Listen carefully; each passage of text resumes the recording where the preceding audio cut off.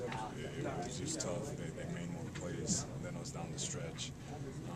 I felt like we played well. We played hard, moved the ball. You just got to give them credit. Tony Parker was great.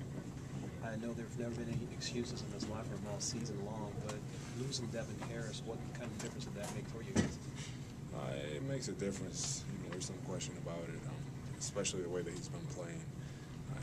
He's really getting back to playing aggressive and setting the tone for us. So, but it's somebody else has to step up, and that's what our team's about. And we're going to be okay. I realize Matt Bonner preceded you to the University of Florida. We all know about his long game, but got a few shorties in there. Did you know that was part of his makeup? Yeah, we know he could score like that.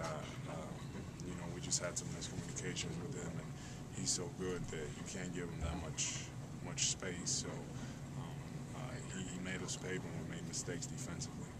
Good luck on Monday. Thanks.